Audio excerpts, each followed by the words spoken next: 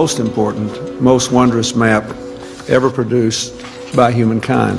With genomics setting a foundation in the quest to uncover the mysteries of life, what lies next, I wonder?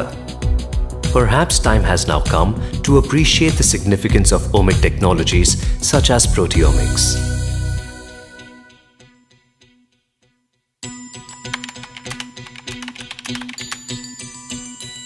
Proteins and proteomics are central to connect genomes with phenotypes with normal biological processes. There is no way to predict from the genome itself the crucial features of proteins. The real key here is that genomics can only tell you of the snapshot of the organism, whereas proteomics will enable us to look at the organism dynamically. Proteomics is a science where we want to know about all the proteins that are coded for by the genome. Proteomics addresses whole systems and uses a broad, unbiased approach to derive new findings. What are the technologies driving proteomics? Several techniques like mass spectrometry, protein microarrays, and label-free biosensors have been used in proteomics to elucidate the expression, localization, and interaction of proteins. Unraveling the proteome is a very onerous and complex journey that demands the efforts and insights of an interdisciplinary team of scientists. 14 years after the release of the first draft of the human genome, scientists are working on the map of the human proteome using high-resolution mass spectrometry combined with high-stringency informatics and other methods including antibody-based protein microarrays. In addition to mass spectrometry-based protein maps, scientists used tissue array platforms to spatially locate proteins in human cells and tissues and map their expression levels in various biological tissues. One major effort in this area has resulted in the Human Proteome Atlas. Despite this progress, there exist missing proteins which are yet to be annotated. Scientists hypothesize that the missing proteome could be a result of relative low abundance, tissue type, development, or stress-specific expression of proteins, with the road ahead requiring comprehensive proteogenomic analysis and consideration of many additional sources of biological information. What is the applicability of proteomics in healthcare? Researchers are using novel approaches for biomarker discovery by studying the differential expression of alternatively spliced isoforms in cancer, low-abundance blood-based biomarkers for disease diagnosis, studying cell secretome, analyzing human immune response to develop vaccines, improving proteomic methods to study the host pathogen interactions, and so on. Hopefully, some of the biomarkers that we discover will be useful for identifying disease early, for helping doctors identify the best prognosis for patients. Proteomics has the unique ability to analyze protein production, degradation, and post-translational modifications, which are highly pertinent for biomarker discovery and translation. In glycosylation specific form of protein will give us a more specific and sensitive approach to detect the disease in tissue and body fluid. Several novel techniques such as multiplex protein microarrays and bead-based arrays are also contributing to biomarker discovery. Protein microarray contains thousands of proteins in one chip, which allow us to explore protein functions with a certain molecular probe. A recent innovation in this field is the development of ultra-high-density peptide arrays comprising of millions of peptides, thereby allowing large-scale probing of biological samples.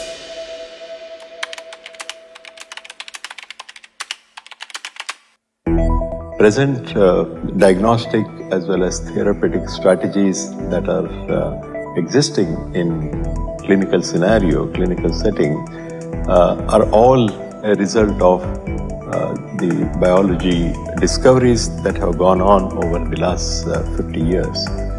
The proteomics community has kept up its expectation of being a complementary approach alongside genomics, thus contributing to diagnostic assays in clinics. How can proteomics cater to the needs of precision medicine? What if figuring out the right dose of medicine was as simple as taking our temperature? And that's the promise of precision medicine. The precision medicine means one patient, one drug at a time. And therefore, if you can detect specific target for any given cancer type, we can then develop treatment based on the target information. And therefore, the precision medicine is going to be the future of oncology. My opinion that to be able to figure out precision medicine, both at the diagnostic level as well as to be able to determine the pathways in which drugs should be targeted to you have to be able to really quantify well all of the proteome. How is proteomics moving towards targeted validation? One of the challenges facing proteomics is being able to get from the discovery all the way to validated markers that are useful in the clinic. So that's why targeted proteomics is so important. By sacrificing a little bit in terms of depth of coverage, but selecting analytes that we care very deeply about, we can design proteomic assays that will be able to measure analytes, whether they're proteins or peptides, each and every time that we do an experiment. More specifically, these assays have been now widely accepted in the community as a SRM or a performance triple quadruple instrument.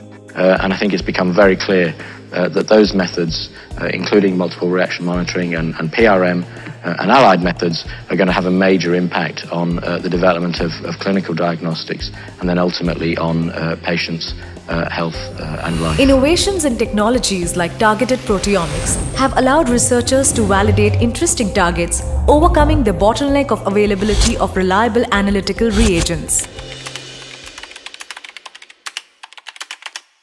The transplanting pipelines has given us the capability to analyze proteomics in an unprecedented manner, but that has also given us the capability to understand which proteins are being expressed, which proteins can be analyzed by mass spectrometry, and we can utilize that in a targeted approach. I've been developing Skyline for the past 8 years, and it's grown incredibly. It's in use around the world, and it's exciting to see that proteomics researchers really seem to feel that it helps them with their research. SWAP-MS method was to expand the SRM type approach to much larger number of proteins, potentially hundreds to thousands of proteins. The advent of new age techniques like SWOT, with ability to identify and quantify proteins or peptides over a dynamic range, and powerful tools like Skyline and SRM Atlas, have added to the arsenal of targeted proteomics. How is the global proteomics community poised?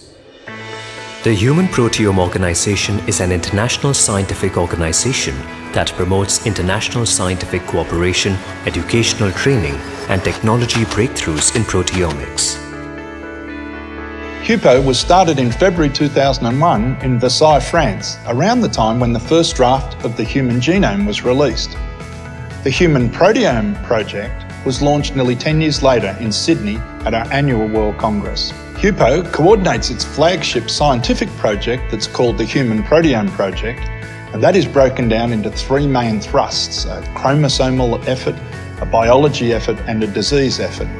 And it has 3 supporting technology pillars: bioinformatics, mass spectrometry, and antibodies that support those thrusts.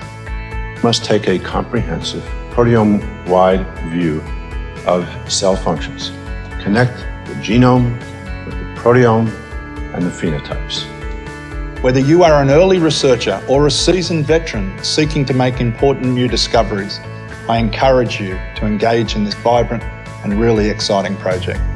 The journey of proteomics has been promising. My belief is that the proteomics community can contribute immensely to functional biology and decipher innovative solutions. Persistent efforts from communities like HUPO has helped proteomics establish an undeniable international presence. This has established the broader theme of research directions, thus translating the code of life.